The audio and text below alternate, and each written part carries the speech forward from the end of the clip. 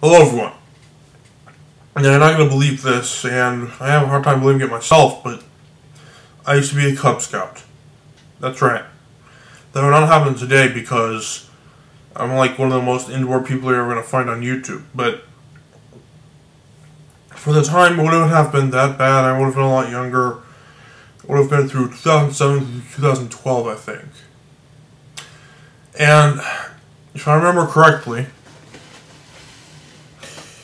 it went like this. So first grade would have been tigers, second grade would have been wolves, third grade would have been bears, fourth grade would have been Weeblos 1, and fifth grade would have been Weeblos 2.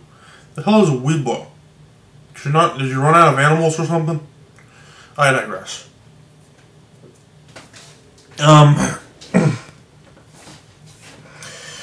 So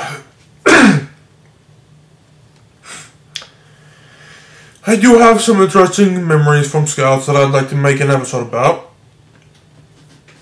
Obviously nobody's scouting right now because of stupid ass COVID, but hey man, you do need a break from the outdoors. I know people are always saying get your ass off the couch and quit watching TV, go outside and do stuff. But actually, while that is a good point, there is such thing as too much outdoors as well. So if you do that for too long, you're going to be like, get your ass indoors, get on the couch, and watch some TV. Like reverse psychology or whatever it's called. Anyways. For you Scouts, one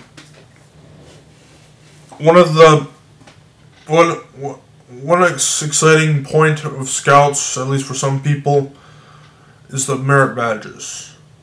I don't remember how many badges I got sold on my uniform, but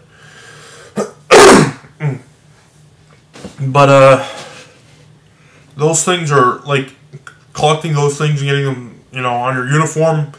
That would have been more dope than getting freaking trading cards and collecting those.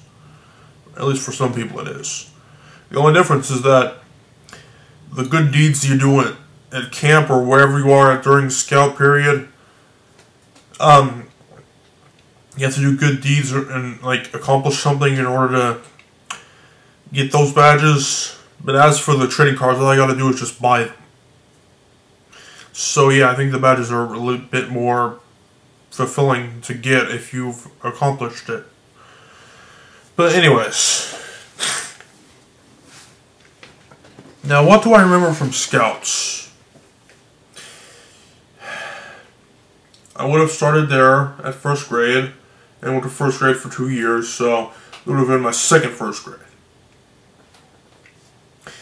So during those 5 years,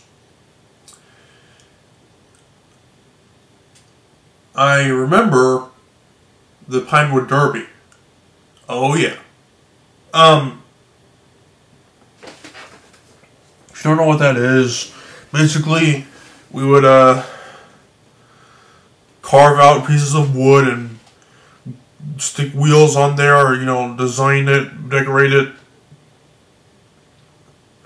and put it. We would race each other and stuff like that. Now, my designs were always crap. I don't even know where my cars are now, but my designs for the cars obviously suck crap. But I guess I would have liked them at the time, so it doesn't matter. I remember I actually got first place 1 year. No joke. I don't know how that works. Like, I know that the Scouts would be more interested in the design of their car rather than the shape of it, and how the shape is more important than the design of the car, and that's what gets you to win rather than just making it look cool.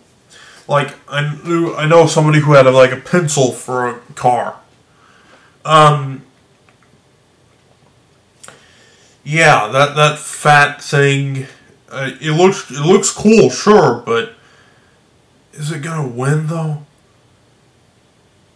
It's really about the kids aren't going to know math when it comes to speed and how the wind will push or pull on the piece of wood. So what they care about is the design of the car. I can't really blame them. But somehow, maybe it was my crappy designs that got me to win that one year. The one that I designed 5 different cars for each year, and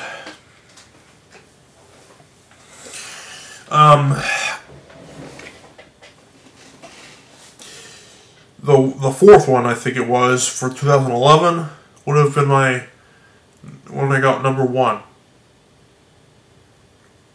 And it was like a green Kale Jr. car. Kale Jr. cut the crap out. But anyways.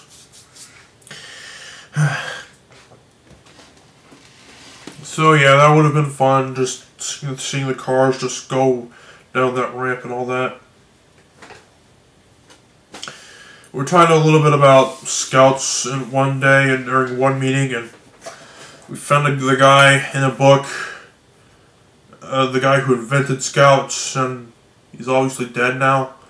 But our scoutmaster was like, "Oh, please don't tell me it's from the war." Who knows? But anyways, and the scoutmaster was a man, and he would have brought his wife there, and she would have helped out a lot too. I remember his wife was like, back when we were in Bears, would have been like, saying how big we are. You know, because we're in 3rd grade. She was like, "Oh, you're not tricky tigers, you're not wiggly wolves, you're big bears." And what would the Weeblos be? The wobbly Weeblos? I'm just kidding, but I don't just... 3rd graders are not big. You're not going to see very many 3rd graders that are the size of me. Okay? Rarely would that be the case. Like, you're 9 years old. Well, anyways.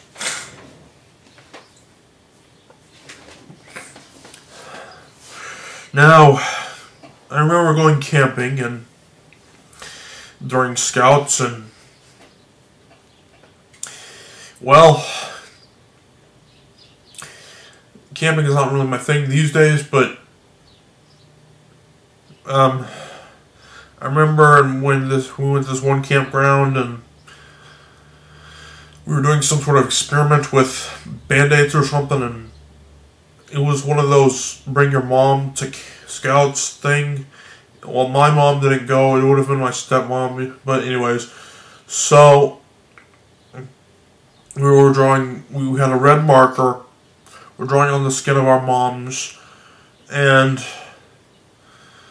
some kids were going all out and scribbling all over the arm and making it all seem like it's blood or something.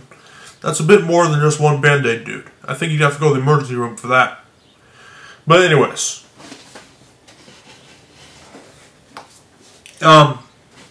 Also, I remember bringing my flip camera there, even though the whole point is to have minimal technology there, and because it's all about the great outdoors, and some crap like that. Well, whenever we weren't doing activities, or whenever we were just chilling at our tents or whatever, I would just film videos or something.